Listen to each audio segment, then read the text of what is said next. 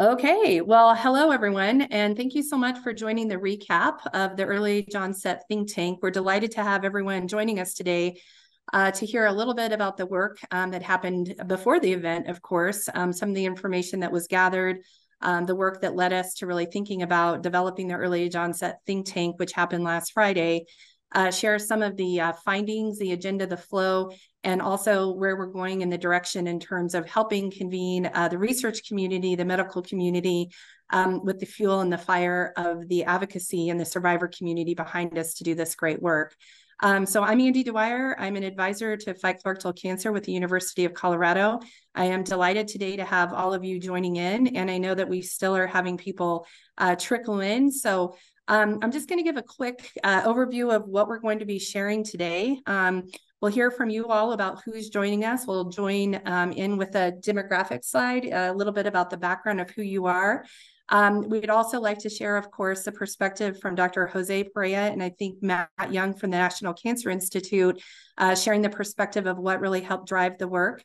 We'll be having also an opportunity for myself to share a little bit about the agenda, the findings of the day, a little bit about the experience that was, again, really shaping, I think, where we're going in terms of the patient response related to early age onset colorectal cancer issues, and really the work that we need to really be setting forth in terms of helping respond to the needs of the community.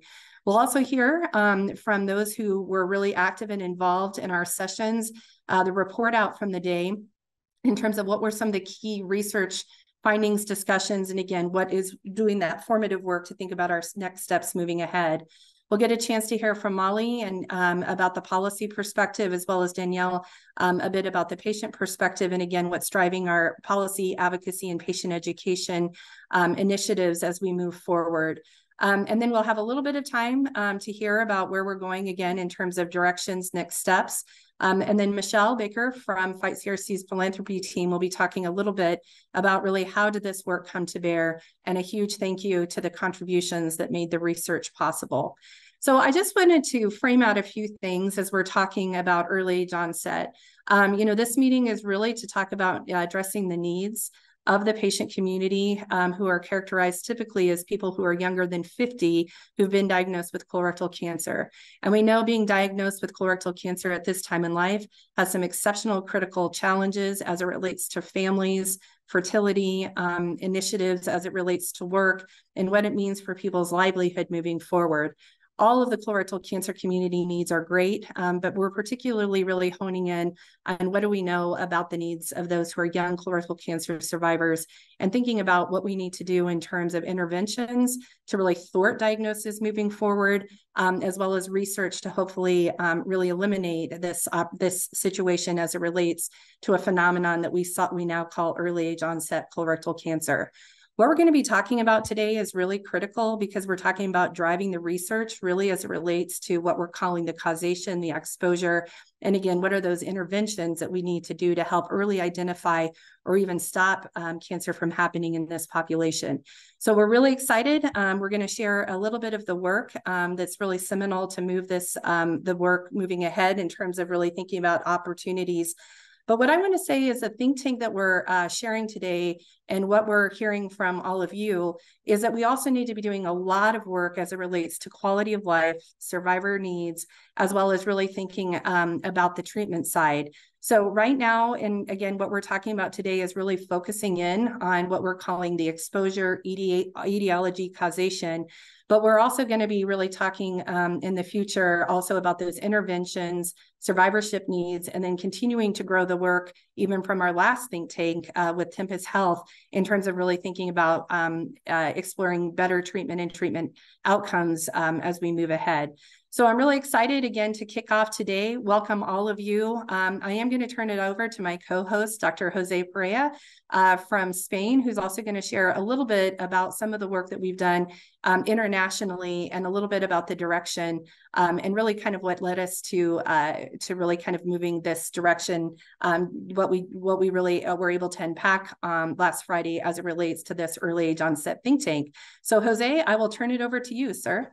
Yeah, the idea for the presentation, it is a very short presentation, and the idea is to share where we have been and where we are doing now because of early onset colorectal cancer, why we are working together and why we are working together. And the idea is, of course, early onset colorectal cancer is a very important problem of health, but it is not a problem defined for limited geographical areas, but it is a worldwide problem. That's it. Okay. Thank you very much. Yeah, and I was able to share it. So let me do it from the beginning here for you. And you just let me know when you need me to advance. Okay. Okay. That's the point. So we all know that this is a very well-known slide, and it is shared because of firstly, I think that the main efforts that are being done in early onset colorectal cancer is in the USA, and in the USA it is calculated that in 2030 the amount of early onset colon cancers will be you see in the slides and 11% of all colon cancers. And this is more remarkable that rectal cancer in the young population will be more than 20% of all the cases of rectal cancer. So this is a very huge problem. And next slide, please, Andy. So the point is that this is not a problem from the USA, it is a problem worldwide. You see on the slide, just very summarize that the problem in Europe is also a problem. The incidence is growing. Is growing in all, not in all countries, but almost in all countries. Next slide. And this is and the next slide is represent a map of the world, and you will see that arise no. That's that one. So the problem of early onset colorectal cancer, one of the main issues is that the incidence is rising, but it is not rising homogeneously. It is an heterogeneous problem. You see in the red color all the countries that the increase is so high, but there are some countries, as you can see in yellow, that the increase is high, but not so high as the others. And then also, surprisingly, some countries that have been studied in Europe, as you can see in the green color, are decreasing or not rising the incidence. So there is a huge problem in the rising incidence, but one of the disparity that arise on early onset colorectal cancer is that this rising is not equal for every country. Next slide, please. And not only that, but also specifically thinking about why do we have to focus on this problem, is that together with that that increase in incidence is that there are a lot of factors, a lot of issues involved in this area, in this early onset colorectal cancer, that should be sort out. So the need of putting together efforts internationally, worldwide, are absolutely completely understood and I think needed to rise to find out the solution of the problem. Please, on the next slide. Sorry, Jose, it's being a little finicky. Is this it? Yeah, that's it. Okay, cool. We have two more, so no problem. So from the beginning, we separately start thinking about the problem. I was invited for this first Fight Colorectal Cancer Early Onset working meeting in Denver, Colorado in 2019, and this was the first meeting just focused specifically on early onset colorectal cancer. In parallel, we also did the same thing in Europe internationally, and it was in Madrid. We hosted the first early onset colorectal cancer international symposium in 2019, in the same year. Next slide. But finally, of course, all the efforts converged, and early onset colorectal cancer international symposium hosted in Europe, and also together with fat colorectal cancer, we put together those efforts, and now we are putting together those efforts worldwide to solve or to try to find out which are the clues of this important problem. So that's it. Why we are doing and why we developed this last Friday the think tank again to continue studying the problem, trying to find out which are the the weakness to reach and all the problems that we should develop in the future to find out the clues of this early onset colorectal cancer. That's it. You, Andy? Great. Thank you, Jose. And one of the things I want to mention is that this collaboration last Friday was really with, of course, Jose and the work that will continue and the work we're building upon, but also with our partners from the National Cancer Institute, as well as Vanderbilt University, that we had a great collaboration.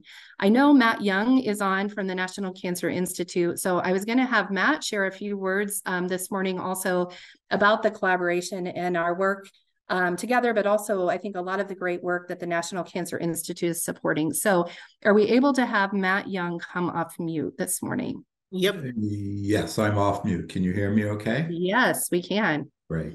Thank you all for inviting us in. So Phil Dashner and I were there from NCI at the Friday meeting. It was a fantastic meeting, and and we also had members from the advocacy support group at the NCI. So this was a NCI interested meeting. Phil presented what the NCI is partnershiping with Fight CRC. We have organized workshops in the past together with Fight CRC, both at Fight CRC sites as well as at the NCI. We are in the process of organizing another workshop this summer or late fall through the NCI and other NIH institutes that have input into early onset. At this recent meeting, we presented our funding opportunities that are available, and that will be shared with you later. So NCI has funding opportunities that can be utilized for early onset colon cancer, as well as other early onset cancers. At the meeting, we also heard about funding opportunities from the international funding opportunities, including the Cancer Grand Challenge, which is a cooperation with the UK and the NCI, and they have a funding opportunity specifically to early onset cancers. We heard from the Department of Defense and their funding mechanisms that target colon cancer, which could be applied for early onsets. And then we heard from the National Institutes of Environmental Health, because it's very likely that the environmental health is could actively be driving early onset cancers. And so that's an important partnership to have moving forward. So that's our quick update from the NCI, and free to take questions as we move on. Awesome. And Matt, I can't thank you and Phil and also the Office of the Director for being engaged. I mean, this is really where so much of the funding and the energy comes to help support this research. So thank you. And it's been a delight to partner with all of you throughout the years. Everyone, we're going to take a moment. Thank you for Dr. Young and Perea for joining us and doing the welcome this morning, but I think we also want to see who's in the crowd. So we're going to take a moment to go ahead and cue the poll. So we want to understand today who's joining us in terms of based on, this is the patient poll experience, but if we can get a little bit of the background about who's joining us today. So we will save this one for later. But Brian and Zach, if we can cue the poll about who's joining us today, that would be super helpful if we can get that to work. If not, we can try it later in the show as well. Technology is always fun. It won't show for presenters, but it's there. Okay. So if we can have a bit of information about who's joining us today, and then Brian, will we be able to see that real time in terms of feedback, or will we just be able to share that later? Both, I believe. Okay, great. Do we have most of everyone coming in, or should we give it another minute? 3 of 41 at this point. Okay. Okay, we're seeing answers coming in real time. Okay, cool. That's great. That's great. Okay. Well, while we're getting that queued up, I'm going to go ahead and share a little bit again from the day. And just, Anirudh, I can see you front and center. Give me a thumbs up if you can see my slides. Okay. All right. Right on. Okay. So everyone, I think Dr. Perea and Dr. Young shared the perspective in terms of really what we were hoping, and I've shared as well. But we were, again, delighted to really host this in Nashville with Vanderbilt, with NCI.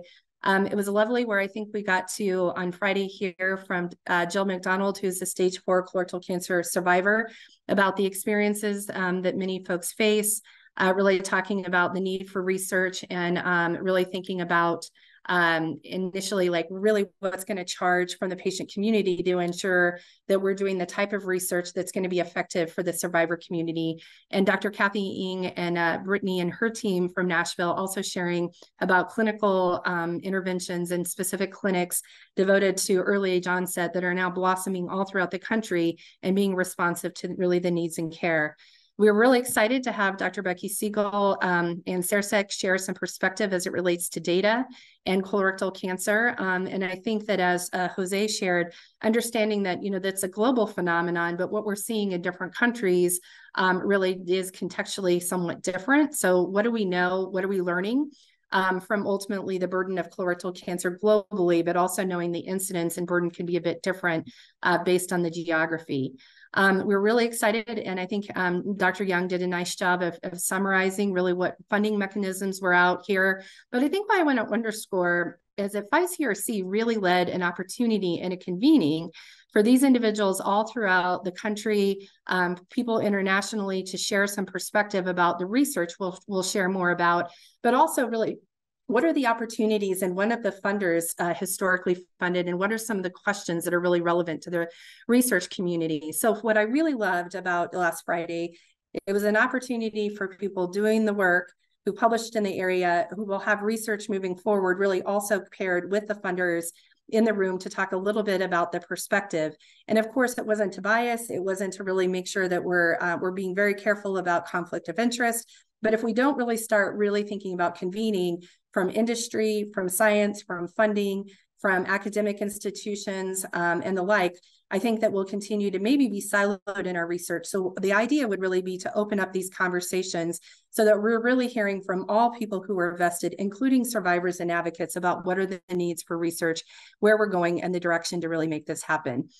So I want to thank all of the funders who were there, everyone who shared perspective, but I really think the fuel for the day was, of course, really driven by the breakouts and hearing from many of the folks who are part of the research community who are sharing a little bit about the perspective. So we had a chance for Caitlin Murphy and Dr. Kathy Ng to understand and really help drive the moderation of what our first track, which was also deemed the exposure microbiome, and really thinking about what do we think might be causing colorectal cancer in such the young ages to have a phenomenal uptake in the last 15 to 20 years.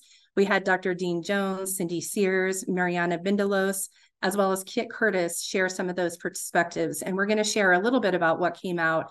But really, I think, as Phil and Matt had also pointed out, and Matt mentioned, is, there can be something that's really based on the biology, but there might be many things that are working in tandem to really think about driving maybe some of the issues related to exposures and really what's happening with people to really understand this opportunity and what's causing this opportunity for an increase in colorectal cancer. And then we had actually Dr.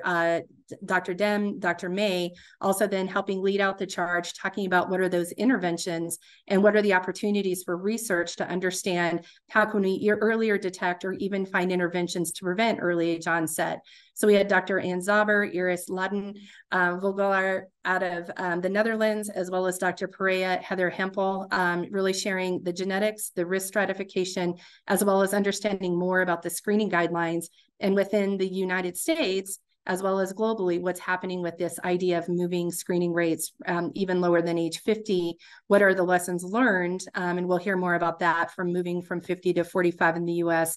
And what are some of those global trends and perspectives, as well as Dr. Asma Shakut, really sharing also some of the awesome opportunities for research moving forward in terms of triaging syndromes and signs and symptoms, but also understanding some of those emerging technologies that might help us early identify. So what I wanted to say from this day is that, you know, this is a lot of people, right? These are all the folks who joined in. There's survivors, there's advocates, there's business folks, there's people from pharmaceutical companies, from industry, there's doctors, there's researchers, there's people who are doctors who are also colorectal cancer survivors who are in this crowd. We had an amazing mix of people from all walks of life, from all throughout the country, and even I think a handful of people internationally who joined us. But the idea is that we're going to continue to grow this work. We'll share more about where we're going in direction, but really it's going to take all of these folks as well as 10 times this group, including all of you, to really continue our work moving ahead. So I really just also want to stress that Fight CRC has put a lot of initiatives in terms of thinking about path to a cure. That's really then been focused on from understanding the biology and etiology, hence the track, prevention and early detection, hence one of our tracks. And then also really thinking about stronger and more efficient and efficacious types of treatment, which again, we've been tackling over the last couple of years with one of the think tanks that was really the fuel and the engine to do part of the work with Tempus Health. That's really helping us think about the utilization of data, treatment outcomes, and understanding more about where we need to go in terms of drug development and understanding about treatment. And then, as I mentioned at the start, we really need to really spend some time in terms of survivorship and dedicated discussions about reoccurrence. And this is an area where we're going to be continuing more work in the next couple of years as we continue really the work that's happening with the think tanks from last Friday, what we're recapping today, that help us with zone 1 and 2, work that we've done already with zone 3, but also then really launching some energy moving forward. If you haven't had a chance to take a look at the path to a cure, we'll send that link along where we talk about the build out of these objectives and the direction that we're going. But really the idea is that the think tanks, the work we're doing is built on a strategy with objectives, and that we can really measure these outcomes and really tether to something that helps us as a Northern Star as we move ahead. So we ask all of you to join in with us. There's hosting an annual dialogue, being a part of these discussions, really thinking about measuring this work, putting the work into priorities, understanding what those priorities are and thinking how you can be a part of it, really think about stakeholder engagement, and really how you can help drive things such as policy, which Molly will talk about, Michelle will talk about philanthropy. There's ways to really join in the work, whether that's through advocacy, whether that's through helping our research agenda move forward. We need all of us around the table.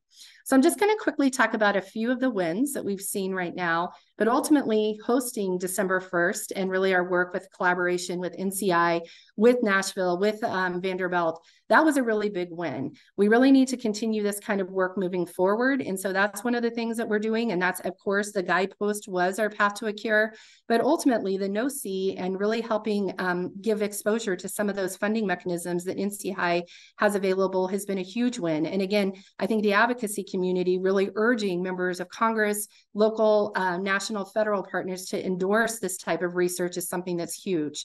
This think tank, as I mentioned, and the global work will continue. And then ultimately, even some of the manuscripts and some of the work that we're doing with many of those investigators who are pictured in that photo earlier, as well as many who aren't, really helping think about the red flag signs and symptoms, and what do we know about the patient community that we can bring awareness to the need for really thinking about early age onset within primary care, as well as that colorectal cancer is not just an older person's disease. It's something that we need to take really seriously moving forward. Fight CRC has been working with looking at the Genetic Counseling and Services Act, also really thinking about Lynch syndrome as a specific dedicated area where there needs to be further policy and advancement. And I think as part of Fight CRC's continued advocacy work, I think it's a reminder that even moving guidelines from 50 to 45, unless we continue this work and advocate, we won't necessarily see all of our efforts and really what we've implemented be fully endorsed if we don't continue to advocate. So I think the physician teams have really done a great job of really moving that 50 to 45 in terms of really of keeping, but ultimately when the American College of Physicians had some pushback, many of you in our advocacy community and policy group really pushed back and talked a little bit about what were the science, as well as the need to keep the screening age at 45. And as I mentioned with Tempus Health, which is one of the large partners that we work with who have access to a number of resources such as outcomes data, and also really thinking about a number of opportunities for understanding outcomes for treatment. We've established a fantastic opportunity to have a postdoc really working with us for matchup data and outcomes with demographic information, patient information to understand really where are we going with treatments and to make more impact in treatments moving forward. So again, when we saw those Zooms 1, 2, 3, and 4, you can see CRC is really doing a great job of doing implementation in setting forth a plan, but also moving forward the direction. So one of the things I want to do today is also hear and share information that we heard from all of you. And so one of the things that we're going to share, and I cannot take full credit, I think Fong, I think Elizabeth Fisher and Danielle and team from the patient ed group, as well as from the communications team, did a bang up job getting out information. And in a 2-week span in October, we're able to garner results from over 900 individuals to ultimately learn what were the issues related to early age onset and what's your feedback about how a diagnosis has shaped or impacted your life. This was shared through various social media platforms and what we call a convenient sample, or all comers were able to really respond. But essentially the vantage point was from people who were survivors or caregivers, really what was happening related to a diagnosis. And again, how did the diagnosis shape the impact? So I think many of you who are in the crowd today are probably people who responded, but I'd like to share for those of you who are familiar with this poll, as well as people who were not, what we've heard. So in terms of really thinking for the patient community, we heard about gaslighting in terms of understanding and being really taken serious about a diagnosis. So 72% of people said they experienced some form of gaslighting or something where they weren't felt like they were taken seriously, or maybe that they were even felt like they were maybe not in the right mind for thinking something that was wrong. But my sister's was gaslit by doctors for months. She was pregnant and everything was blamed on that. Sadly, it was too late. By the time she was diagnosed, she was 36 years old. So we're going to be sharing some of the perspectives of what we heard, but 72% of those who responded, of those 900, said that this is something that impacted them. CRC is really going to be spending a lot of time drilling down to these sort of issues and really thinking, how do we support you? Did you have insurance, and what were the treatment impacts based on that? And so even though my mom had died from colon cancer, the response was, I have a genetic predisposition and a pre-malignant polyp removed. I have to battle every 2 years for coverage. 59% experienced an insurance issue. Have you experienced the myth that CRC is an older person's disease? 90% of those who responded said that this was the case for them. So the GI was still processing his shock of a 35-year-old with no family history having colorectal cancer. So folks, these are the kind of things that we definitely need to consider, those sort of outreach and awareness as we move forward. The question, did your diagnosis impact your education or career plans? 76% yes, they experienced an impact on education or career. One of the quotes, I had a partial colectomy on Tuesday and was submitting an assignment for a hospital bed on Wednesday. And this is really something that we hear time and time again. I was cancer-free in February and graduated in May. And so I just want to say this also speaks to, I think, the resiliency and really the determination of so many folks who are impacted. Did you experience changes in the body image due to treatments? 92% said yes, which I don't think is any surprise. And a reminder that the scars and the cuts are there and there for life, and that's a huge impact. Did you receive adequate information about the potential long-term effects of treatment? Sadly, 16% said they felt that they were not prepared in terms of this. And nearly 10 years later, I experienced high blood pressure, glaucoma, hearing loss, and neuropathy in my feet. Did you experience any cancer and career setbacks due to your diagnosis? Nearly 70% said yes, and that as a caregiver, you were reassigned due to frequent absences, local chemo, out-of-state medical trips, and a myriad of other issues. And so what I want to also remind folks is, of course, when we say survivor, we mean people who are impacted by colorectal cancer, as well as those who are caregivers. And did you receive info about fertility preservation? 27% said yes, meaning that there was a whole lot of people who did not. Almost 60, 70% who did not, actually closer to 70. My first opinion told me I didn't have time. And that leads then, of course, to then the discussion about accessing clinical trials or treatment. 58% faced treatment and access to treatment issues, limited clinical trials, and no options for alternative therapies. And then challenges accessing, and this is something, again, that we had mentioned here. Do you have financial strain from treatment and follow-up care? Almost 80% said yes. I went back to work too soon and couldn't cope, so I lost my job. And did you have And I think we have a little bit of redundancy here. And then ultimately thinking about the impact on relationships. Did your diagnosis impact your dating or relationship? And over 70% said yes. I did not feel fair to myself or someone else to take that with me or to fall in love, not knowing how long I would be here. And so everyone, I think these are the things that, of course, as we talk about the research, as we talk about the science today, it's really imperative that we really do think about the impact of those who are suffering and who've had a diagnosis from colorectal cancer as we really think about the individuals who we will be impacted by the work that we're doing. So with that, I did want to have a little bit of time, of course, to showcase this work. We will have this information available. Please share this by and large. But I do want to hear a little bit from all of you based on your experiences revealed in the poll. What are the things that were most surprising or unexpected based on those poll results? So if you could spend a little bit of time sharing this feedback, that will be super helpful for us. And then we will continue on. But again, I think it's imperative that we do have the patient community involved and engaged in all of our work. So please take this time to share. Okay, so Brian and team, I'm going to stop sharing now, and we'll have a little bit of time. Do we have the poll results? If we can, okay, so Zach shared, oh good, great. In the chat, we have a little bit of who's joining us today, and we'll also share that perspective as well about what we hear from all of you based on these patient polling reports. So with that, I think, Brian, we are ready to actually begin our report out in terms of our tracks and sessions, correct? Correct. Okay.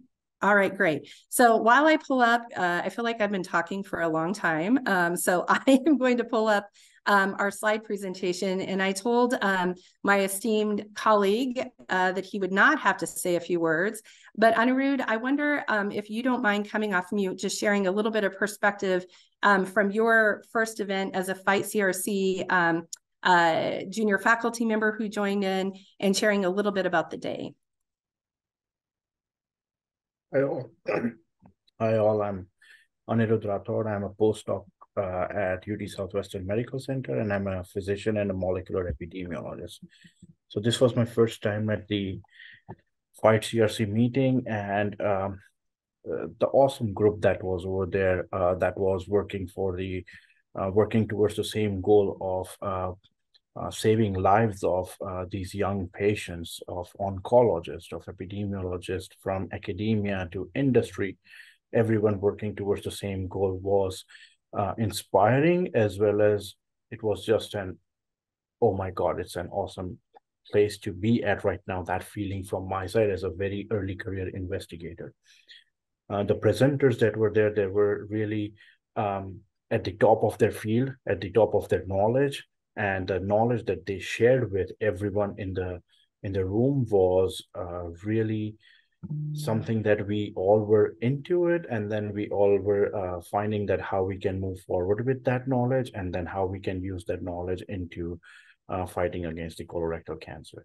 So it was really a great experience. And I hope to continue with the organization and hope to find a cure for this disease. Thank you, Anirudh. We really appreciate you being there. And I just want to say, as I mentioned, Kathy Ng, Dr. Caitlin Murphy were both really the moderators.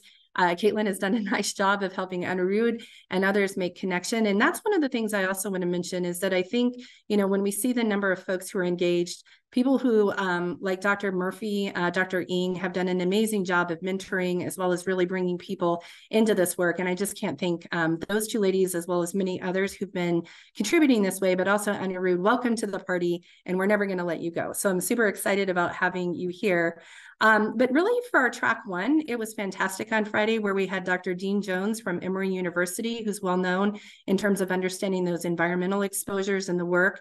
Dr. Cindy Sears out of Johns Hopkins, who understands microbiome, not just from the colorectal cancer initiatives and really thinking about that sort of work, but also understanding the microbiome at large. And then Mariana Bindelos, who's also new to our group, who has been doing a lot of great work as it relates to colorectal cancer and the microbiome, and Dr. Kit Curtis, who was doing a lot of great work with Samir Gupta and many of the researchers who we've had engaged. She's done a lot of work in other GI areas, but really thinking about applying her work as it relates to other lessons learned in other cancers is critical and mission critical to understanding about what's helping move this and understanding those key issues as it relates to early age onset colorectal cancer.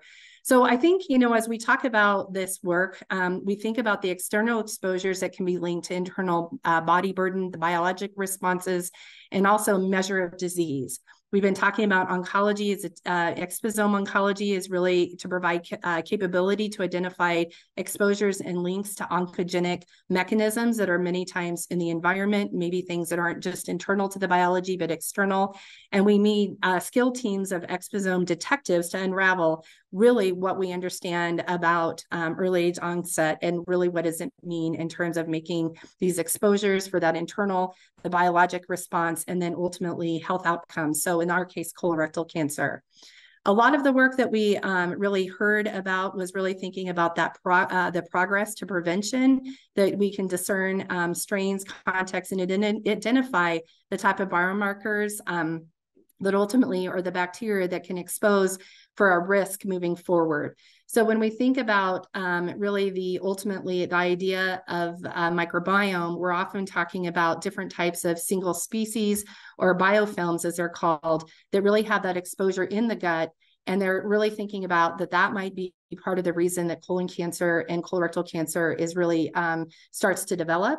And that some of that really might be to the E. coli that are considered a prime candidate for initiating this tumor development. And various studies right now are really thinking about how the colonization and how the polyp formation are really related to the polyp and the biofilms, and ultimately even understanding how C. difficile, as well as other types of exposures, might really be considering tumor growth. And so these are part of the things that really are helping lead us, as well as part of the discussion that we heard from today or from Friday that are helping us think about this work. So hold on, I just have some things popping up on my screen to get them out of the way. So really the part of the question for track one was, could disruption of that microbiome and the intestinal, the lining of the intestines really drive early age onset colorectal cancer? So one of the things that we really spent a good amount of time discussing were those environmental exposures, including high fat diets.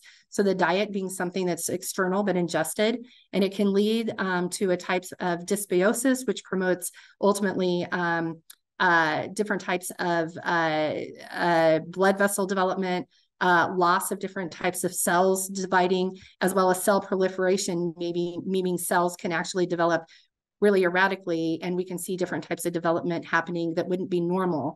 When we think about those early life exposures that might contribute, those are later in life. They might really be things that are microbial metabolites, or even subsequent host and inflammation that might have early on we've been exposed to, but then cause disruption later on in life, and something like a colorectal cancer. So once again, little things moving on all over my screen. So I think we've got those all taken.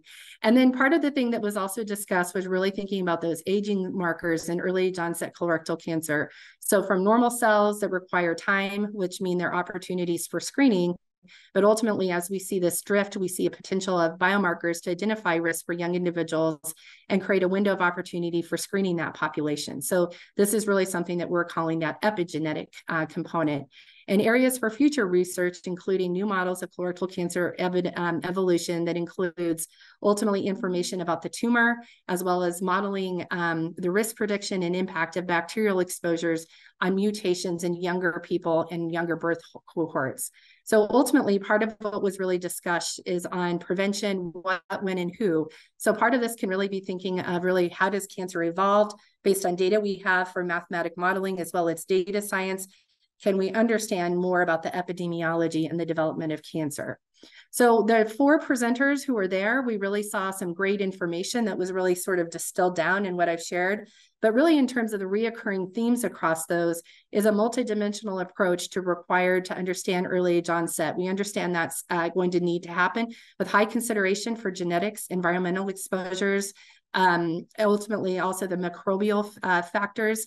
And every panel emphasized the need for collaboration, including sharing data, sample size modeling and research, as well as deeper communications amongst researchers, scientists, and investigative teams. And future interventions will likely be tailored for individuals based on their exposures, microbiomes, epigenetic age, and also those risk factors. So I wanted to say that these, again, were many of the highlights that were shared. But again, it really is about, I think, how all of these elements really drive this work. We know now that it's probably not just one single thing. It's really a combination of pieces. We will hear from track 2 a little bit about what were those recurring themes. But one of the things I want to stress is that we did have track 1, we did have track 2, but I think where we're moving in direction is understanding what are those themes and how do these key findings from those specific tracks really drive the work together. So Anirudh, you were in that group. I'd love to hear any other perspectives you'd like to share with the team before we punt to Dr. Carly King, who will be a doctor, I think, as of tomorrow when she defends her thesis, as well as Fong from the Fight CRC team. But before we punt to Carly and Fong, Anirudh, anything else you'd like to share?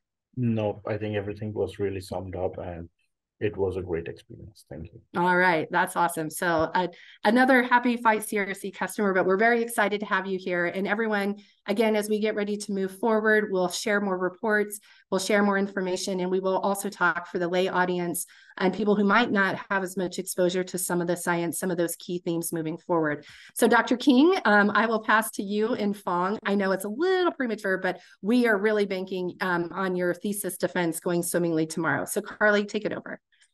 Sure, everyone. So hi, I'm Carly King. I'm interning currently with Fight CRC in their research advocacy and patient education departments.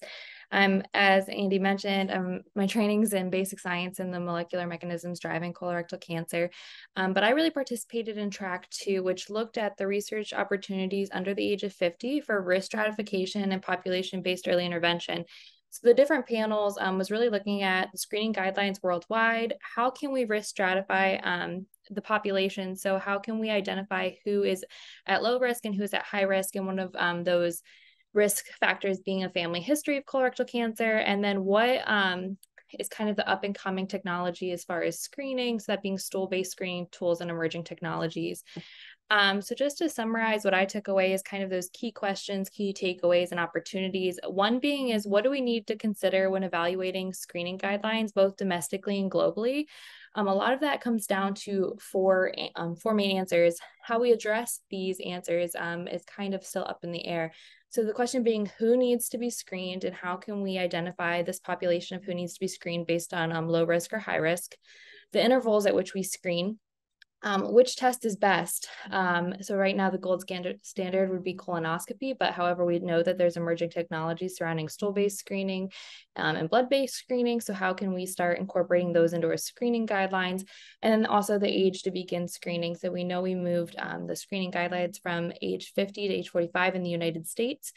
So kind of the discussion around that. Second is, how do we develop a systemic way to collect family history? So as of right now, there's not a great system to collect family history. We rely a lot on our primary care physicians. So is there a way to educate primary care physicians to be asking these family history questions at every appointment?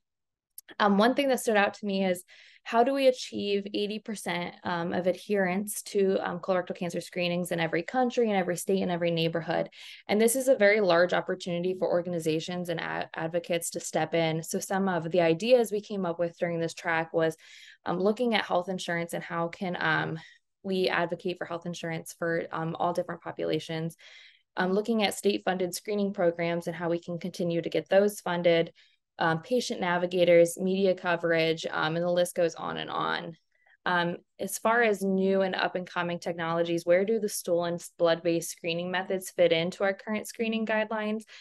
And then kind of integrating this back to track 1, how do we integrate the microbiome, the exposome, epigenetics, and how can we integrate that into our screening and risk stratification strategies? And a lot of that comes down to using the data that we have available to us and then modeling that. I'm going to pass it over to Fong, and so she can give her perspectives on what she got from track 2. Thanks, Carly. So I'm Fong Gallagher. I am the RATS manager for Fight Colorectal Cancer, and that is our research advocates program. I was really listening from a couple of vantage points where, I was thinking, had my research advocate hat on, as well as my patient hat on. And it was really an interesting approach to hearing all the information being shared, especially as others have said, the caliber of people in the room. One of the things that I really heard was we lack the information that we need in terms of having the sufficient biospecimens. How do we create these registries? For those of you who are patients, you may not be familiar, but there's a SEER database in the United States, and that's the Surveillance, Epidemiology, and End Results Program. And it provides information on cancer statistics. So that is a source of information that we can draw data from, but it doesn't have the actual tumor specimens that we need to provide. A lot of that comes through clinical trials and things like that, but how can we collectively put that in a unified registry where we have as much information as possible? So that's one opportunity that I saw. EHR, electronic health records access, is something that I think has been a challenge for many of us. Some of us have access to these patient portals where others don't. And the question is, can we leverage things like that for collecting information like Carly was just talking about, in terms of family history? And can we leverage that to expand to better alert family members of their screening and things that they really need to pay attention to? Secondly, the international collaboration. I think this is a really big piece. When we're in the forums, sometimes because of technology, we can reach across to different countries. And so a lot of what I'm seeing out there is that we have, sorry, that threw me for a second. We have chances where, for example, Dr. Perea, myself, and one of our rats, Annie, actually put together a paper talking about the differences in the screening requirements and guidelines for early age onset. It's a lot more restrictive outside of the United States. Things like you have to have, aside from first degree relatives with CRC, they must be under 50. But when you're going through that, one thing that struck me in Dr. Perea's presentation was that going by these standards, only 5% of them would be preventable. So that's much higher here in the United States. So how can we align these things? Something as simple as definitions, right? What is defined as early age onset? Is it 50? Is it under 40? There's different things being used. And then multidisciplinary teams, we've heard about the different things being shared. I think this is really huge because not only are we looking at just the researchers and advocates now, industry plays a huge role in this, not just with funding, but just realistically, what are some of the challenges that they face and the perspectives that they can share. So I think that is really important to tie everybody in, not just with discussions and meetings like our think tank, but really within the research. I think that this is a huge opportunity for us to bring everything together. So a few questions that I came up with or comments, what are the best ways to integrate patients in the research with minimal patient burden? We talk about the financial toxicity. However, there's also time toxicity. We think about how much time it takes for you to get to the hospital, wait for your appointments, come back. That's time away from work where you may not be getting paid, depending on hourly or salary. It's time away from your jobs to where you're actually trying to build your career or school. So there's a lot of burden on patients as we go through our treatments. How can we still engage our patients in a way that really minimally impacts the efforts, right? So and then how do we reconcile the inconsistencies of the definitions, data, and processes as we move forward in research, including internationally? Because, again, survivorship is another area where there are different terms and definitions for who constitutes as a survivor. Are you a survivor as soon as you're diagnosed, or is it considered when you first complete your initial treatments? I've seen so many different things being used.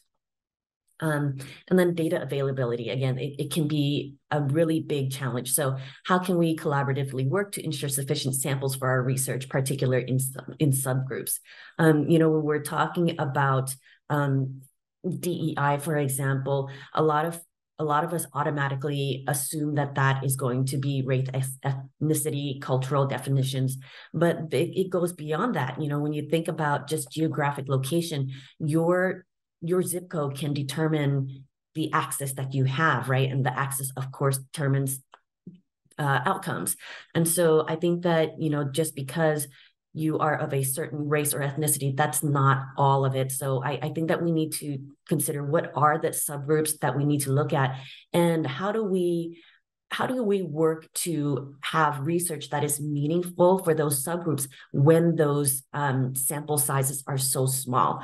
So we have to address these groups, or we can't just say, well, it's a small population, we can't worry about them, there's a bigger population here. There has to be a way for us to be able to address the global bigger challenges, but at the same time to look at some of the additional challenges that these subgroups face, and how we can help them as well. Awesome, Fong. And I think these are really critical and key questions. Fong, and I know that Brian's going to be sharing some of the polls about who's joining today, but we also know there's a number of survivors and advocates who are joining. I mean, what would your advice to folks be in terms of like how to engage? I'm guessing because people are here today, they're really interested in research. They're interested in how to take action and movement. I mean, as you said here, as someone who's part of the Fight CRC team, but you're also first and foremost a patient and sharing that experience, what would your advice be for folks about how to engage and really to be really involved in this work? I would start with sharing your story. Just sharing your story is the easiest way to advocate. And you sometimes as patients, we say, oh, well, I'm not a doctor, I'm not a scientist, I don't have that information, I don't know. But yourself, your bodies, your stories. Share those stories, because that perspective is really important. Sometimes we assume like, oh, it's not a big deal, or it's just this, it's just that flows in my head all the time. It's just, and then you have to step back and then as I share my story, doctors are like, oh, wait, can you back that up and explain that? So just sharing your story. But, if you're looking to get involved, get engaged with your cancer center, start talking to your doctors about the research that they might be doing. Are there any clinical trials that I might be able to help with? Is there a survivorship clinic that I can get involved with? These are just starting points, but also, don't underestimate advocacy organizations. Join us. Come, online, you'll find a lot of resources, but you can also reach out to us. The RATS program is an amazing program to learn the fundamentals of how to, all these, how do I get involved, you have a lot of opportunities here as we share the research, as we share clinical trials, and as we partner with other organizations, as we increase these multidisciplinary approaches. I think those are huge opportunities for us to get people engaged. So just come join us, ask how you can get involved, and we're happy to put you where you are most comfortable and most impactful. Yeah, there's a place for everyone. I know that Zach is going to be sharing information, and I saw information asking people who are from FQHCs, clinic systems, who are in the community, get your information. Patient education materials exist. Danielle will be talking about those. Molly will be talking about advocacy opportunities as it relates to this work, but I know that there is questions in the chat about how to receive these materials, how to get engaged.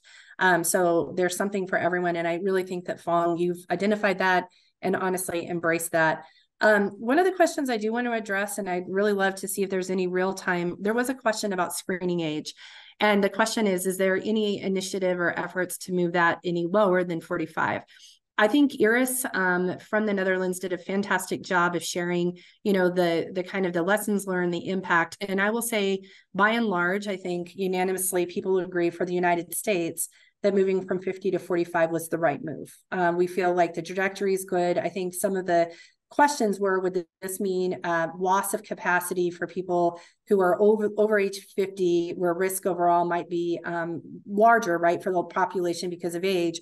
That's not being seen, right? I think the curve in terms of the uptake, we still want that to continue from 50 to 45, or at least on-time screening no later than 50. So that's starting to happen. But one of the things I think we also want to do is, Becky Siegel from the American Cancer Society pointed out, right? We wanted to understand, and we will keep a keen eye on what's going on with incidents related to all ages moving forward. And the bad news is really that it's kind of happening an increase in all ages still, right? And so those are the things that we're going to still take into consideration globally, as Jose and others have talked about. This is something that all countries are really looking at. I think there's even some discussion about, you know, would we start earlier but do screening less frequent? You know, there's a lot of different things, right, that are being really monitored right now. But I want to remind everyone, you know, is that ultimately we have to have the data. We have to make sure that when we're putting something into implementation, it's best for population overall. But Fight CRC is a huge advocate of making sure that this data is really timely. This is why I think what Fong and others mentioned, that we have this infrastructure in place, that we're able to capture data.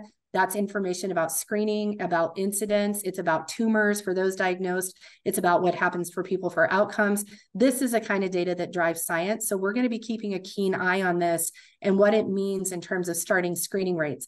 The one thing, though, everyone, I do want to stress, and I think Dr. Siegel, Becky really stressed this, is that we also do know that for specific populations, even with starting at 45, we're not seeing the uptake. American Indians, Alaskan Natives, Hispanics, Blacks, white non-Hispanics, there's subpopulations all throughout the country who are not getting screening even with the current guidelines. And we need to really, really press upon where we're seeing the lower rates for people who already have a guideline in place, that they haven't necessarily have access to that, or they're not moving on it. And I think there's guidelines, of course, that exist for people who have a family history or who are increased because of a genetic or familial syndrome. So Dr. Jose Perea has been a leader with this. Those exist. And so let's do diligence to get those people, our communities, everyone in. I mean, I have to press my own family, and I have a history of colorectal cancer in my family, but many of my family members live in Eastern Colorado. It's a town of less than 800 people. And a lot of times nobody goes to the doctor unless something's really wrong. So we have to impress upon people, get screened. There are guidelines existing, but meanwhile, many of us are still continuing to watch that data, understand if and when we should move that guideline back in the US, be below 45, what it means internationally. So yes, this is a good question. Yes, we need to keep moving. Yes, we need to watch it, but there's a lot of work to be done to get people into screening while we do have some guidelines in place for people that aren't getting that access. So I can't stress that enough. Let me see if we have some additional questions coming in. And so thanks out for the shout out for the paper, Annie. And then I think we're going to have Brian go ahead and share some of those poll results as well. So here's who's joining us today: patients and people identify as patients or survivors, both groups, just around 20%, caregivers 15%, blood relatives, a patient or survivor 12%, non-blood relative 9%, policy professional coming in at 6%, researcher just under 20%, physicians at about 10%, nurses about 3%, people who identify as other medical providers 3%, public health professionals 20%, industry partners 3%, and 9% who actually identify as others. So a really nice mix of folks today, everybody, and we're super excited because I do think we have some international perspective as well. So, and then the question, there's a comment for the survey: it would be great to get info on those diagnosed in the last 5 years and more than 5 years ago to see if there's strides, especially regarding the gaslighting. So I couldn't agree more. The more we can learn about the population and the needs, that will help drive us. So I do want to also just reinforce, we're going to get as much information from the December 1st meeting, the polls that we're driving this work coming into that meeting, and what we're hearing today. Use the information, get it out, utilize it as best you can. We'll provide citations, we'll provide access, but information is power. So Fong, Carly, Anirudh, thank you a million. Also Aaron Durbus and many others who helped really plug away at the notes and getting us really to a good spot. So Miss Molly, I believe you are up next, correct? To share some perspective about the advocacy work? Great, yes, happy to. Hello, everyone. Thank you for joining us today. Let me get this into presenting mode here.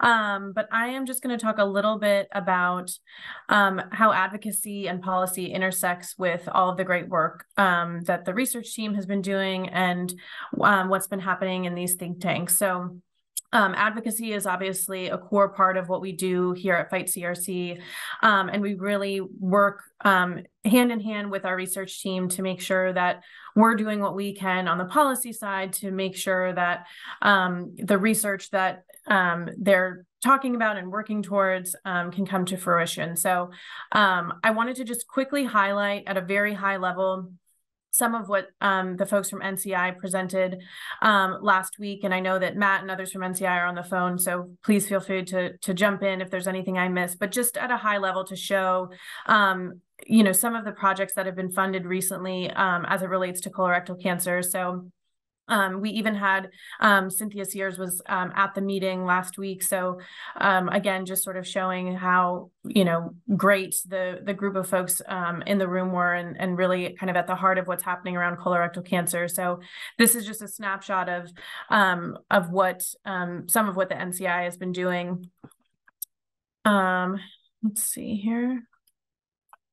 What do I advance? There we go.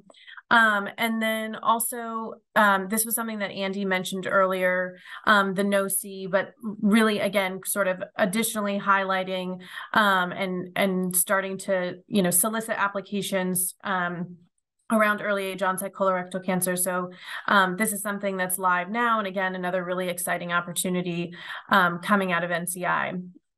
And so this was really, you know, there's not just one thing that we can point to in terms of, you know, why these things have happened. Obviously, we've had a really great relationship with the NCI over the past several years.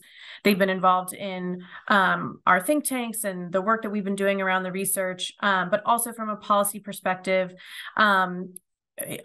in the FY23 Labor, Health, and Human Services Appropriations Bill. So this is a federal funding bill that funds the Department of Health and Human Services along with some other agencies. We developed what's called report language. So in those funding bills, there's line items for, you know, what the different agencies should be funded at, but there's also a section of those bills where members of Congress can basically state the sense of Congress. They can put in language to show what their priorities are, what they want to make sure that the agencies focus on. And it's an important signal to federal agencies about what Congress cares about and to show that, you know, there's additional eyes and kind of looking to make sure that their priorities are being met. So we worked with our congressional champions to develop report language around colorectal cancer, directing the NCI to include an update in their 2024 congressional justification. So another kind of important budget document on opportunities around colorectal cancer, specifically opportunities to develop more effective therapeutics, rising rates in people under the age of 50, and the persistent health disparities in prevalence, screening, and outcomes. So we were excited to have this included in the appropriations bill, and that's a real testament to our advocacy community. They reached out to their members of Congress, they shared their stories, they urged them to support this language and really help to move this effort forward. I also wanted to highlight, we were fortunate to, in addition to folks from NCI, also have a representative from the Department of Defense Congressionally Directed Medical Research Program, or CDMRP. So something that a lot of people may not realize is that the Department of Defense also conducts really important medical research that's really viewed as a complement to the work that the NCI and NIH are doing.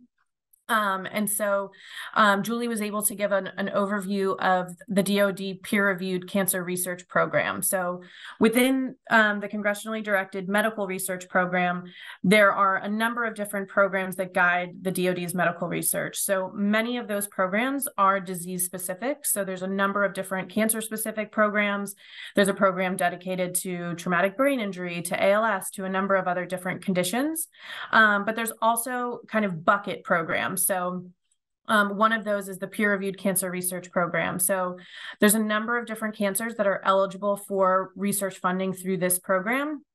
I believe last year it was around 20 different cancers. Colorectal cancer has been eligible for funding through this program almost since its inception.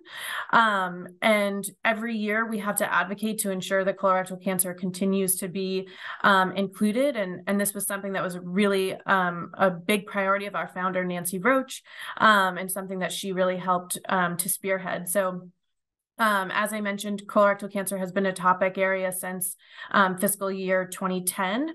And over the last decade or so, we've seen around $67 million go towards colorectal cancer research grants for a total of 104 awards. So while we're really grateful to have been a part and to be a part of the peer-reviewed cancer research program for so many years and to see such great research come out of that program, we also really believe that it's important for colorectal cancer as the second leading cause of cancer death for men and women, as a cancer that's expected to be the #1 cancer killer for those under the age of 50 by 2030.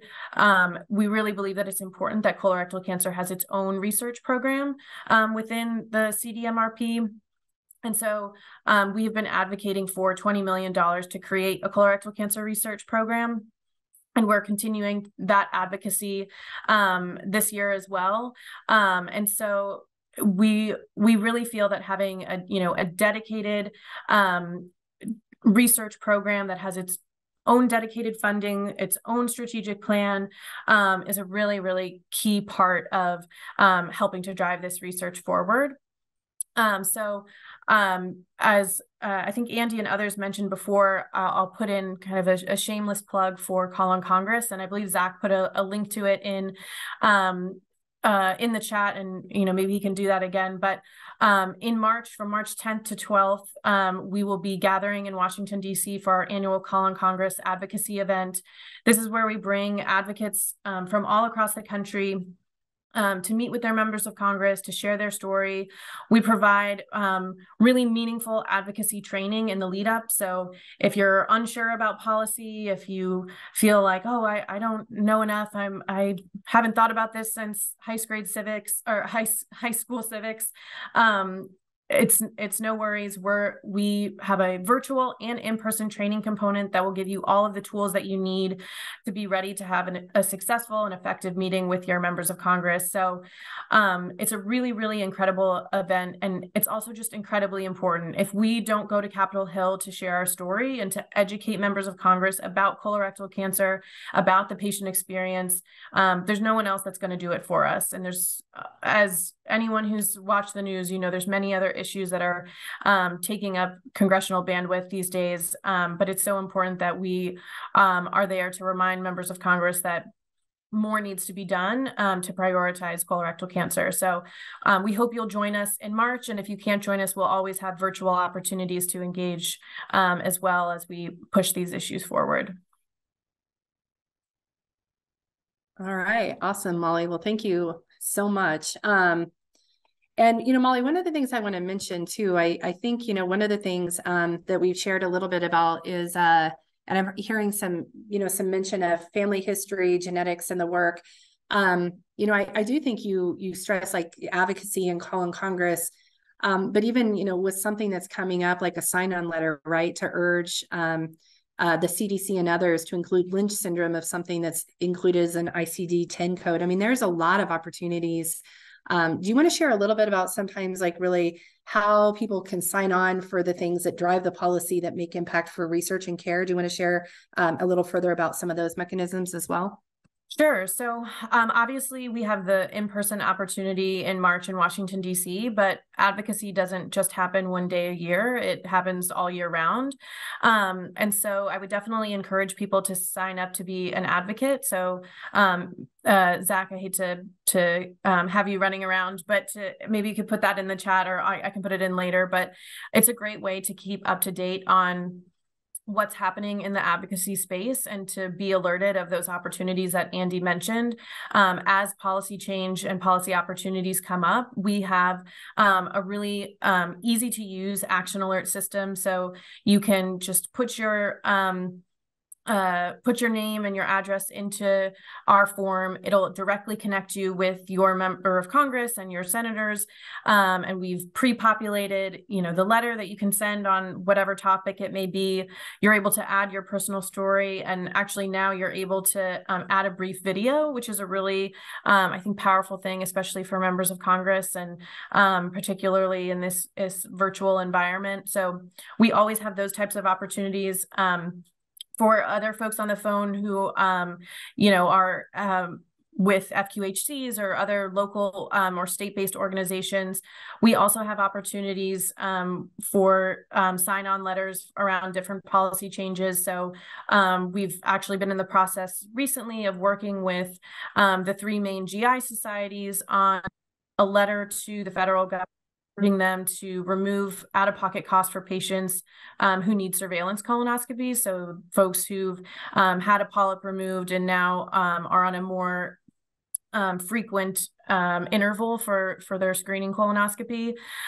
So we've had the opportunity to have organizations from across the country sign on to those efforts as well. So I'm also happy to put my email in the chat if you have any additional questions or are looking for additional opportunities to get involved, whether it's at the federal or state or local level. We'd be happy to connect you. Thank you, Molly. And I just see a couple of comments also in the chat, in terms of thinking about the follow-up colonoscopies, if you get a positive at-home kit for the non-invasive. So if it's a Cologuard, a stool-based test, a FIT FOBT, FICRC really helped for the insured population, get that coverage, really help advocate for that work. But I think the point is well taken about uninsured patients and really thinking so many people who don't have health insurance who are exceptionally vulnerable. So I know we've mentioned federally qualified health centers. I know we've mentioned the medically underserved at large. And I just want to stress the point that this is an area where we need to do continued work. And again, FIGHT-CRC has been advocating for a lot of this work.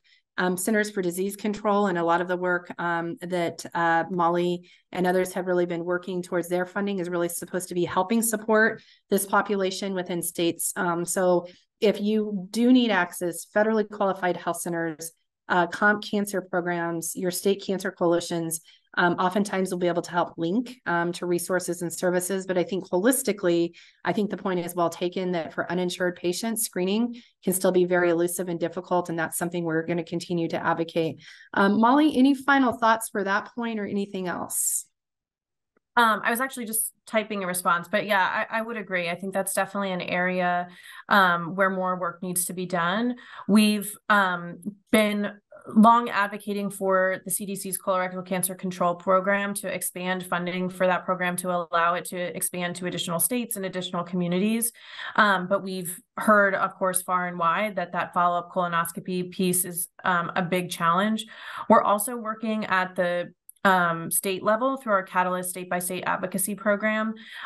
We just recently launched our new cohort of grantees. So we're working with folks in Hawaii, Missouri, Nevada, and Georgia.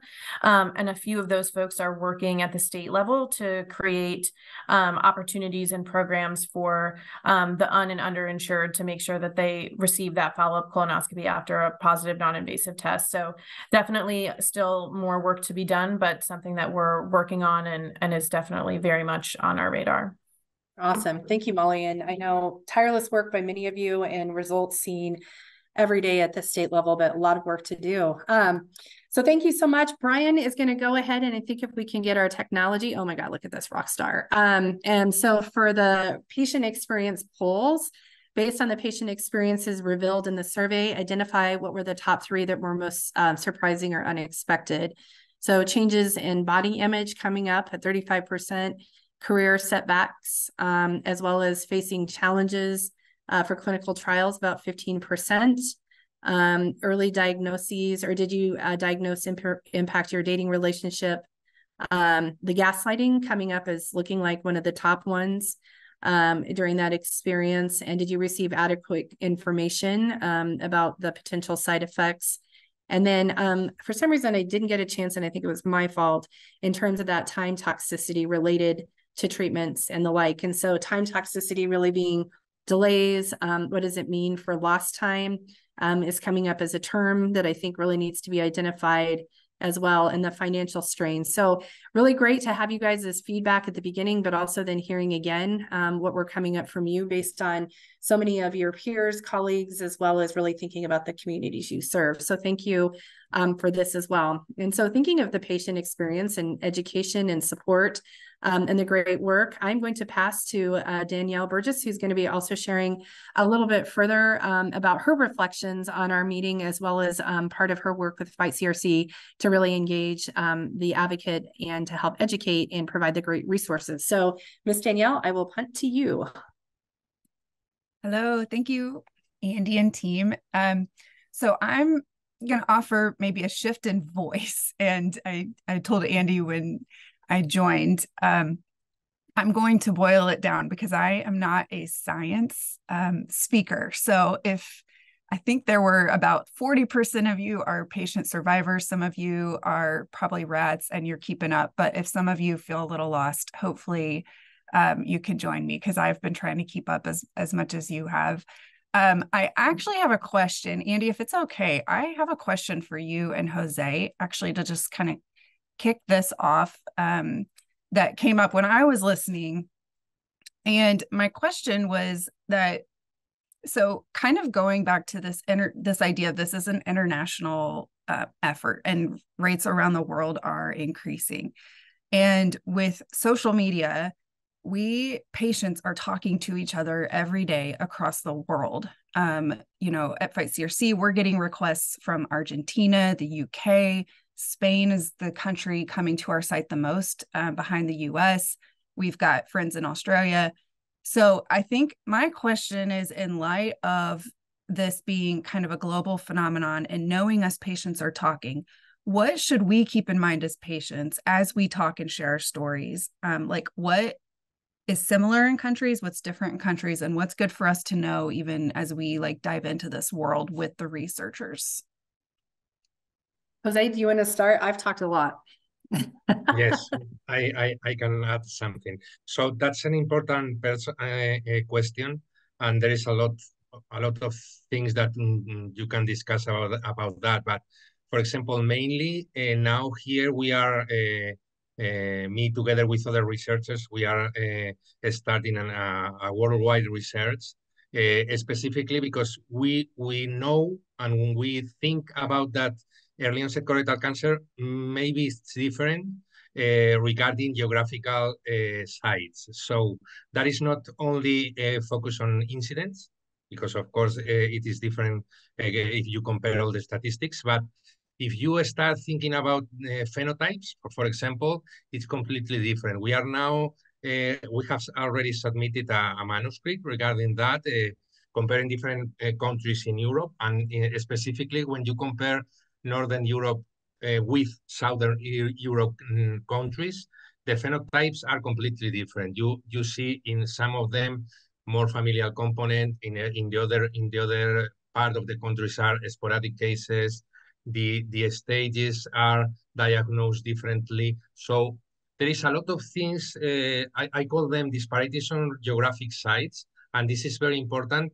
And of course, connecting with patients' worries and everything like that, I think it is important to have a platform regarding a lot of things. I mean, not only asking for the problems, for the things that happens to patients specifically, individually, but also for patients knowing that in each country there are at least efforts for trying to solve the problems. and everything like that. It is an interesting point, and I think, for example, high colorectal cancer that is leading this topic could also think about a platform that we can all of us involved, because I think putting together patients advocacy, researchers, clinicians, that is a very, I think, very big effort, but the results will be more reliable that if we study the problems individually in each country, etc. And just lastly, there is a problem about the screening strategies, because for example, in the USA, you have a common point of view, more or less. But for example, an issue that I also have connections with TICE, that is a patient advocacy association in Europe, that is Digestive Cancers Europe, and they are trying to move forward in the European Union the problem that if you analyze the screening programs specifically on every country around Europe are completely different. You have some countries that the screening cutoff age is 50.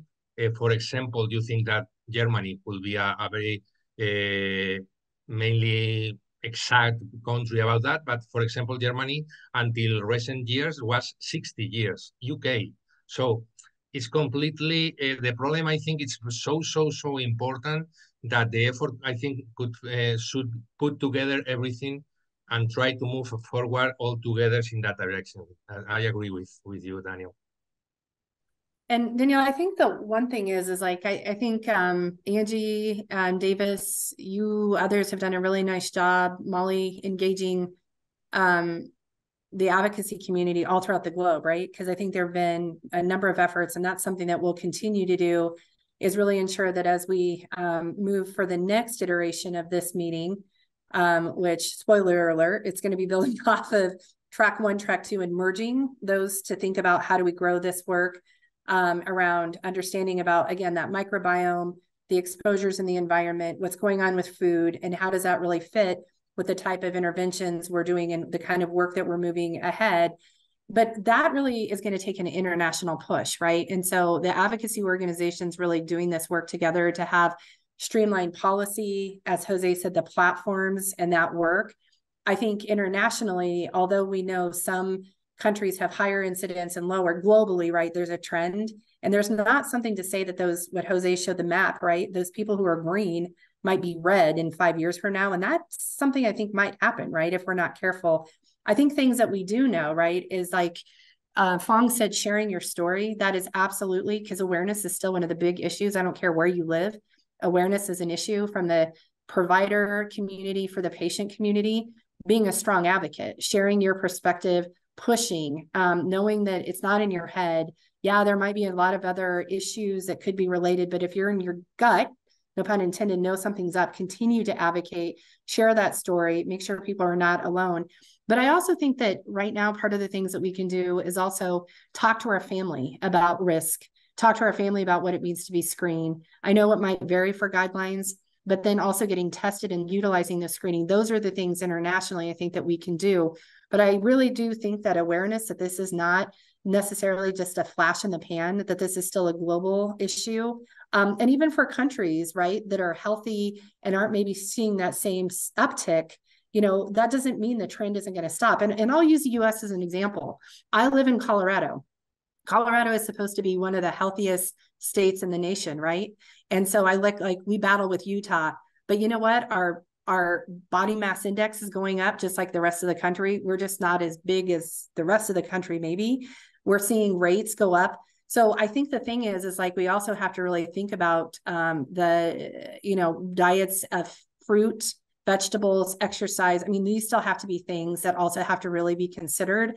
And I think we have to globally really be really thoughtful about what the research says about healthy, you know, healthy fats, healthy diets, movement. These are the kind of things that I think we have to consider as well, because in some ways it goes back to the basics. Now, there's some of it that we can't explain. And that's where I think Jose is talking about doing part of this work and understanding those differences from the research and science. And that's where we need to have these platforms and but use your voice. That's something we can do internationally. And like you said, Danielle, by and large with social media, it is getting out, but even Fight CRC is seeing more and more international interest in the cause from different languages and the like. And I think the more we can be responsive to the communities, the better that we will be as well. So that's what I would add as well. Awesome. Thank you. Thank you guys for that. I think I was just thinking, we're talking about so much and, research and what's happening in this country. And as we talk about patients, we're talking about screening age and access to services and access to treatments. And so just remembering it's going to be different from country to country, but a lot of the things we're experiencing are similar. And as a patient perspective, I guess, kind of to offer that and just respond, as somebody who does stay more in the story world, I think I feel so grateful to start out. For people who aren't familiar with my story, I'm our chief storyteller here at Fight CRC, but I have been in this world for almost 23 years. In January, I was diagnosed with stage 3 colorectal cancer in 2001 as a 17-year-old. And I have 3 notches on my belt. So I've had it 3 times. My second 2 occurrences were stage 1. And I think that it is continuing to amaze me that events like this are happening, because 20 years ago, I was looked at as an anomaly and a unicorn. And so I think there's gratitude for Fight CRC, for Jose, for your team, for every researcher on this call, to hear that NCI is funding things specifically for this issue, and that you see us as patients and you're trying to figure out what's going on. For starters, just thank you on behalf of the patient community for this conversation and this work. And even if we don't always understand the intricacies of it, we'll keep pushing for it. And I think that's really important. When I'm gathering, as far as track 1 and track 2, Andy, I think you just reiterated a lot of it. And, I think boiling it down to how I understand it is we're looking at our gut, and we're looking at, what are we eating? Is that causing it? What's in our genes? And even as far as what happened when we were in the womb, I know there's embryonic stuff being looked at. So all of this is encouraging as far as, looking at the why is this going on. I think a lot of us patients carry that question of the why. And to respond with a story of why I think this is important and exciting work, especially when it comes to the research, is I actually thought I'd share a story. And I remember it was right after my second diagnosis. So I was 25. And it kind of came out of nowhere again. We were really surprised. And I didn't yet know I carried a genetic syndrome. I have Lynch syndrome, but I didn't know it yet. So I was on my second cancer and meeting with a genetic counselor. And that was my top question, because here I am, 25 years old, having faced 2 colon cancers. And I was like, why?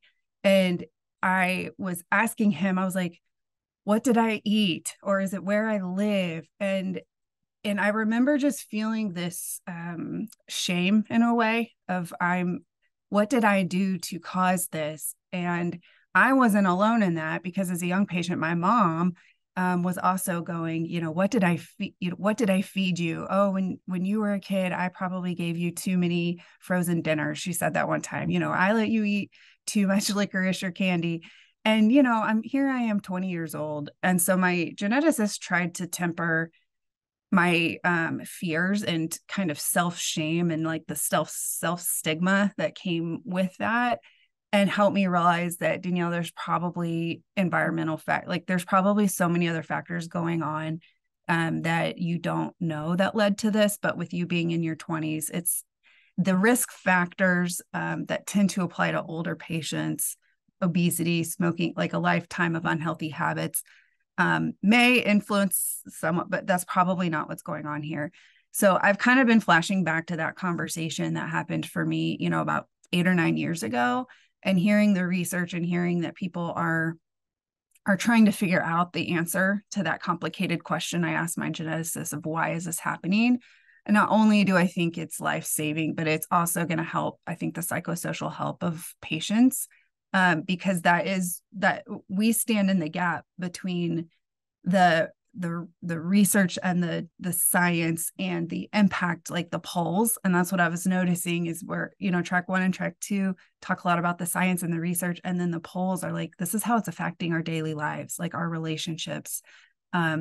We feel gaslit. It changed our careers. It impacted our degrees.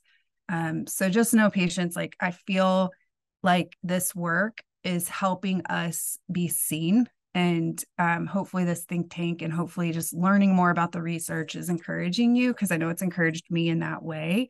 I didn't realize the day I asked my genetic counselor, why did I get this, that the answers would lead to something like this event and this work. But I've been really encouraged today and just the work we do at Fight CRC to see that side of it. And I want to learn more. Fong, you're my hero.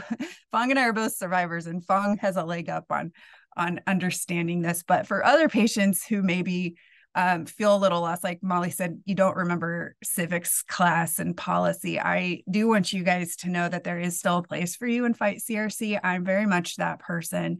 I came into this whole advocacy world through an organization called the Colon Club, and we've since merged with the Colon Club. Fight CRC and the Colon Club merged this year. And the Colon Club is a space for young adults diagnosed with this disease. Fong was part of it. Carol on our team, she's part of it. And Carol and I help lead out kind of the future of Colon Club under Fight CRC right now. But the Colon Club taught me that I wasn't alone. And while 20 years ago, I was told I was one of the youngest in the country, maybe even the world, I quickly learned when I joined that group that wasn't true. And so the Colon Club helped me be part of this EAO community and find my voice, and that connected me with Fight CRC. And Fight CRC along the way has taught me not only how to share my voice and my story, but the impact it makes on things like this. So I would say anybody, any patients watching this, or anybody, like if you're public health or social worker and you're working with patients, to have them get involved. And Fong was right, like just start by sharing your story, and it will really make an impact, whether it's raising awareness with somebody else or influencing the congressional member to vote yes on getting extra funding into these programs. It's really important. So we do a lot of patient ed, and a lot of our goal is trying to help boil this stuff down for you. So what I'll say in light of all of this, if you're already kind of into the research and policy stuff, we've got a lot ready for you to dive in. And if you're still trying to understand words like epigenetics or biomarkers or understand clinical trials, Andy knows my favorite word is modalities. So if you're still like trying to understand some of this talk, we've got a lot of resources for you, especially on biomarkers and clinical trials, to really, if you're starting at the ground level, we've got quite a bit of stuff to help you understand. So I just thank you guys again. Invite all patients to join me in this, because it is for you, whether you realize it or not. So. Awesome. Thank you, Danielle. And I think you're exactly right. And I think it's awesome to hear, your journey and really what you've been able to accomplish in terms of engaging the community and telling your story. And you do an amazing job of doing that. So thank you so much for the great work. And I just want to also say, for a lot of the patient education materials, for the opportunities Danielle is leading up, they're sensational. And I know Zach has shared an opportunity about how to engage, but everything from meetups to materials to dispense to, mashups with researchers. So Dr. Kathy Ng was sharing a perspective about a new treatment with Danielle and getting that really broken down. So Danielle, thank you so much for all of the great work, and also the linkages with so many communities all throughout the colorectal cancer ecosystem of sort. So with that, I'm going to turn it over to Michelle Baker, who also is going to share a little bit about the resources of Fight CRC related to the think tank, a little bit of the work we're driving, what we mean by convening research, and the resources to share really the propelling of a lot of what we heard today. So that giant picture of everyone really together really took resources and dedication from so many team members I don't know that everyone always understands all of the great work that Michelle and her team do from the philanthropic aspect and how they really engage the community to make these things happen. So Ms. Michelle, I will turn it over to you. And thank you again, Danielle. Great.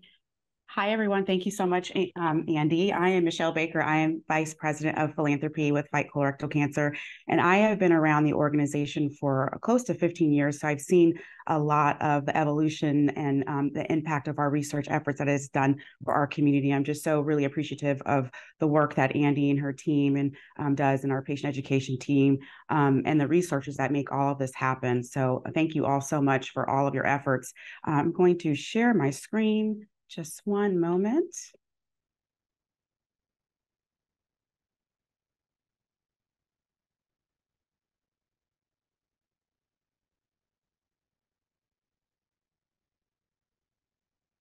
All right. So a little bit what I'm going to talk about today is, how we fund think tanks, the path to a cure, and all of our efforts. And so I have the great pleasure of working with wonderful donors and our partners to fund the think tanks. And I think, when we came out with the Path to a Cure report, it really ignited and excited our donors. They really wanted to be a part of this effort and bringing all of this incredible work together. And so mainly our Path to a Cure think tanks are funded by our donors. We've had a board member who has funded the previous think tank. And this year we were able to work with the ENSCO family to fund this early age onset think tank, in which they founded a nonprofit organization, the 317 Foundation, after their wife and mother passed away from colon cancer, Michelle ENSCO.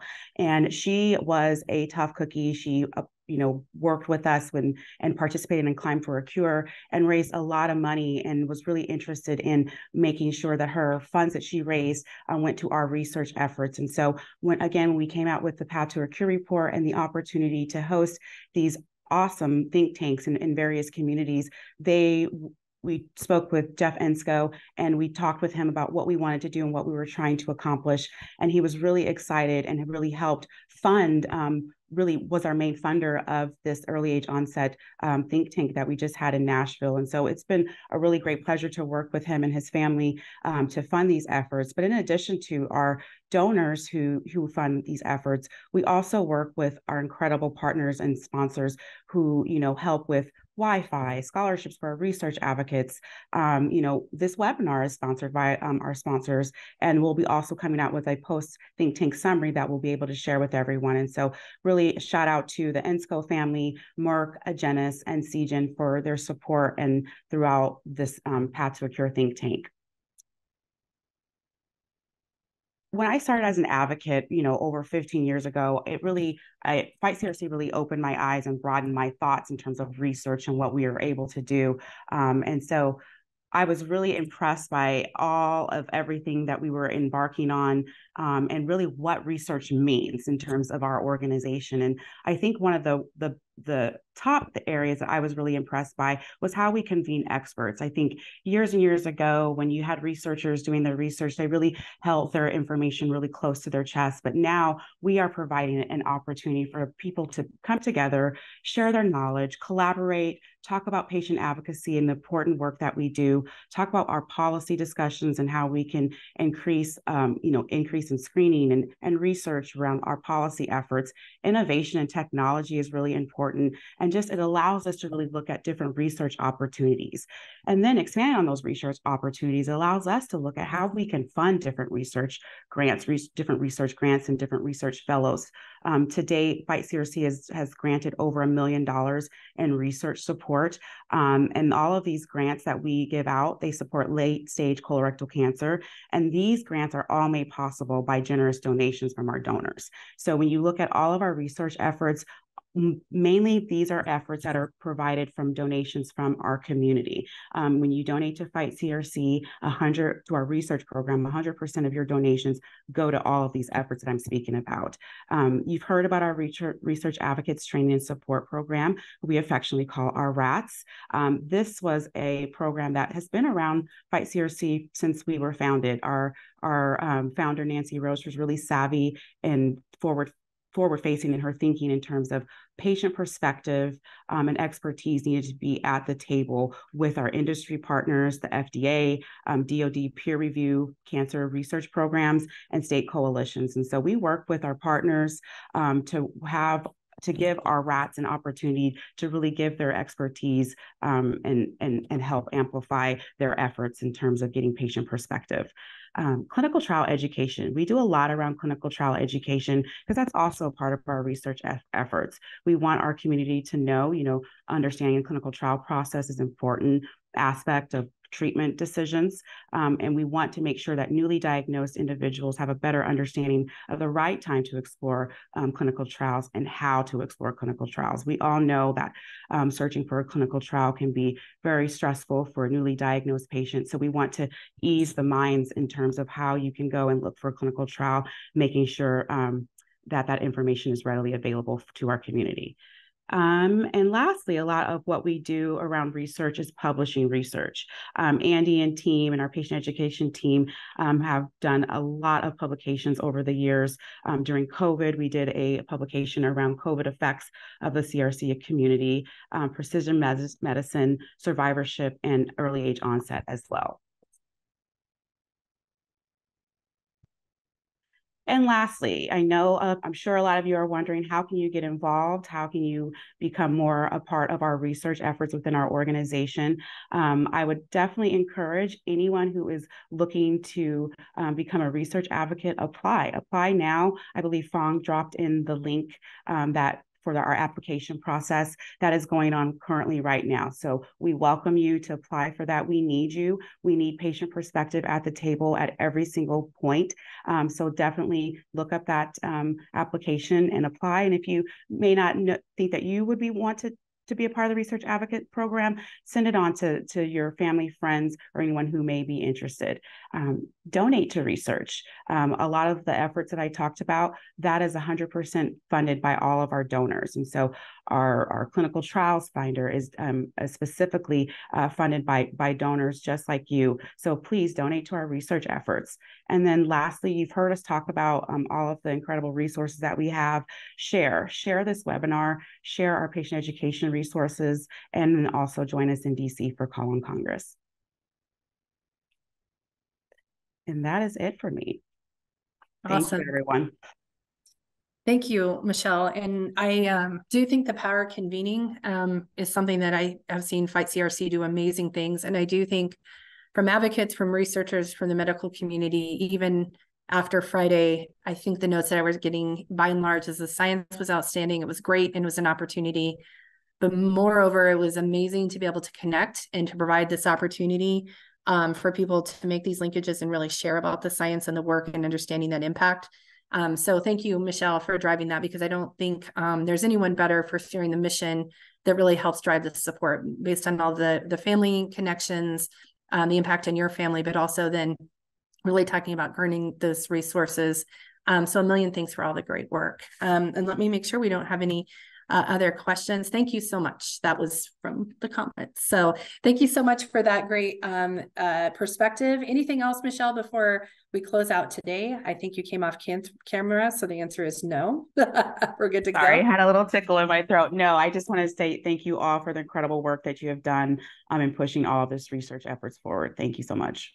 Okay, great. I know Michelle's been getting over a cold and many of us are fighting these sort of illnesses. So just a quick reminder, so wash hands, make sure to take care of yourself during this period of time, and masks can be very helpful. So quick, as we round out today, I'll have Dr. Perea join me as well. And I just want to say, we're going to share a little bit of insight. I think Jose's perspective about the international work we're moving forward. We will actually be meeting and convening again to build off the work that happened last Friday in Nashville.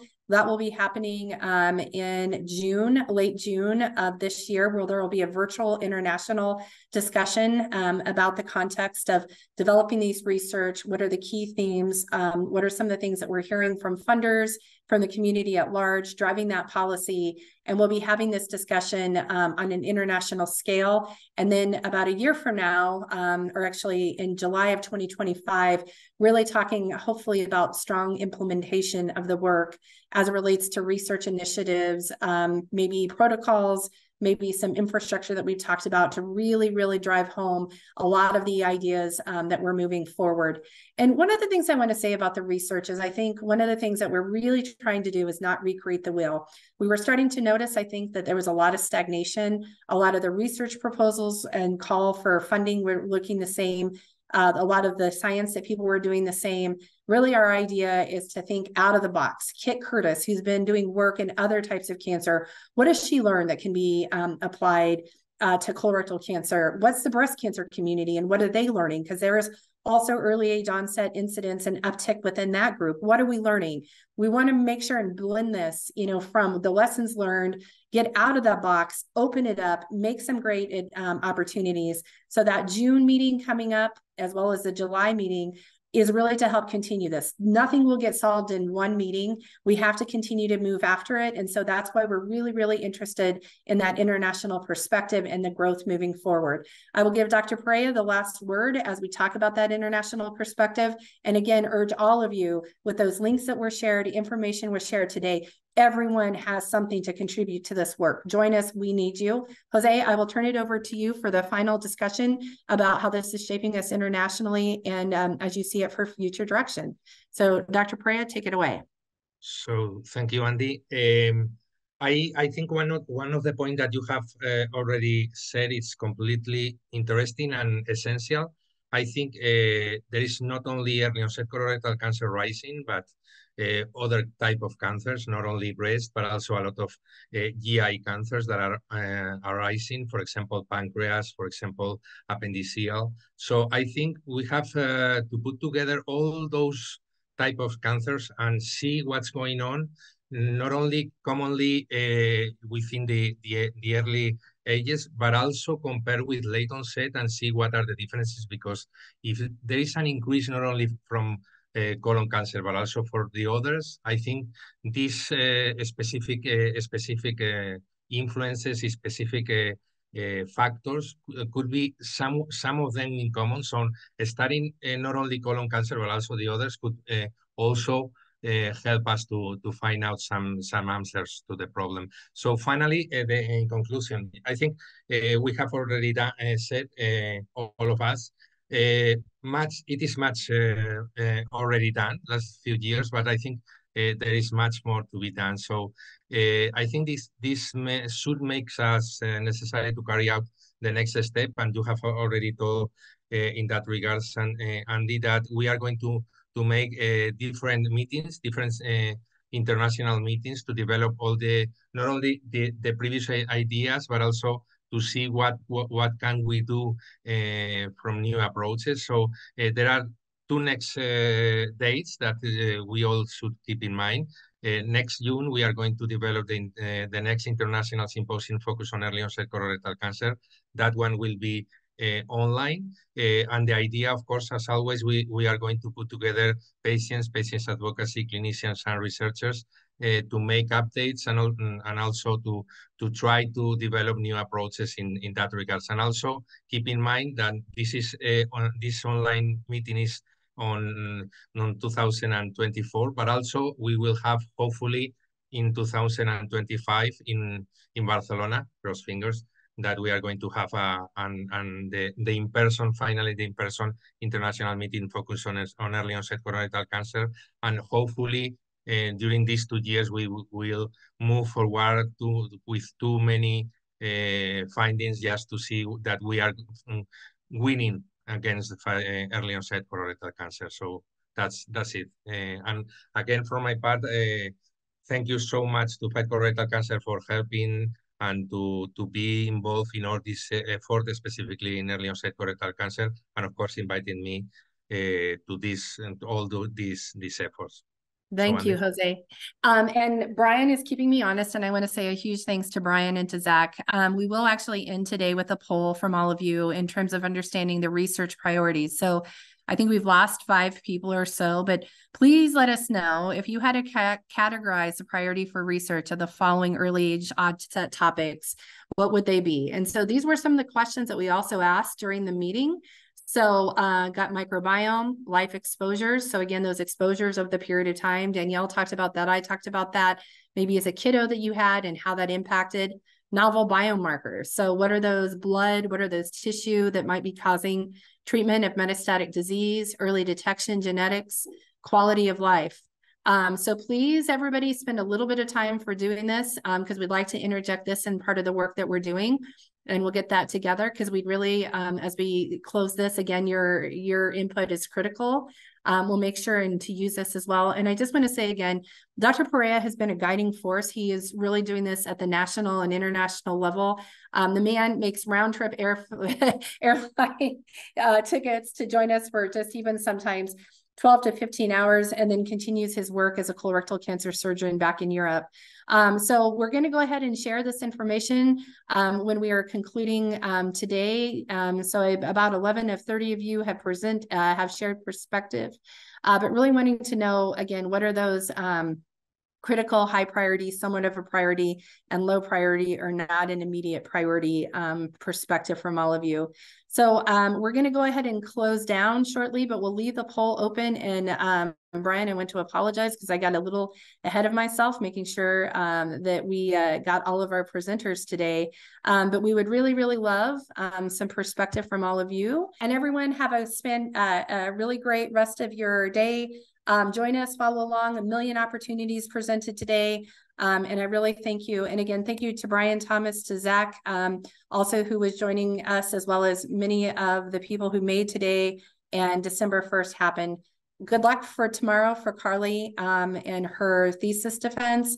Have a great afternoon, everyone, and super excited to see all of you in the future. Have a good one.